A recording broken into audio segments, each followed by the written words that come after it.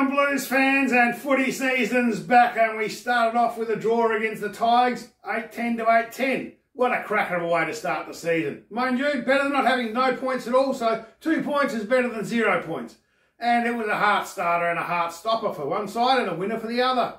But well, look at it, we got down to that last few minutes, last 2 minutes to go, 7 points up, and we managed to get away with a draw. And look, the pressure was on with 17 seconds to go. Lynch takes a mark. He's got to convert it to a goal. We played really well. We came from behind after three-quarter time to get ourselves back into the front.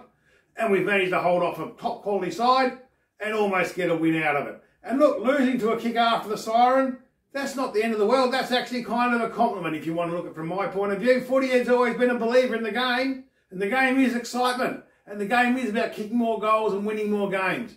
We managed to kick enough goals to get in front.